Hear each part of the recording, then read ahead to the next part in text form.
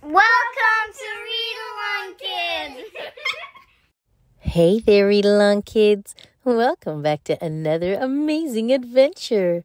Today's story is called Peppa Pig School Bus Trip. Peppa and her friends are going on a school bus trip.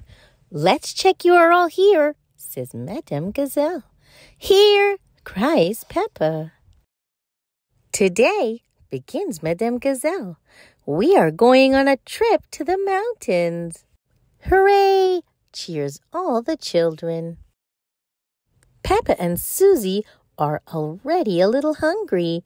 Please, can we eat our lunch now? They ask Madame Gazelle. Why not eat your apples and save the rest for the picnic? She replies, crunch, crunch. The bus has arrived at the foot of the mountain.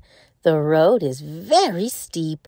Come on, bus. You can make it. Everyone cheers. Peppa and her friends have finally made it to the top of the mountain. Look at the view, gasps Madame Gazelle. All the children look out over the valley. Wow, sighs Peppa loudly. Wow, wow, wow. Peppa hears in the distance.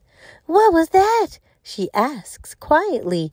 It's your echo, Peppa, replies Madame Gazelle.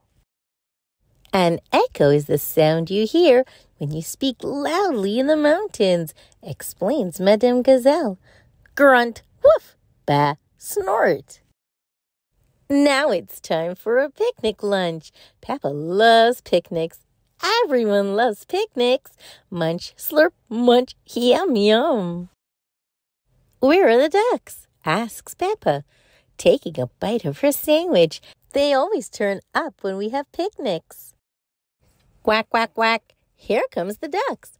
Hello, would you like some bread? Peppa asks them. The ducks are very lucky today. There is plenty of bread. The bus has arrived. It's time to go home. Let's all sing a song, suggests Madame Gazelle. Hooray!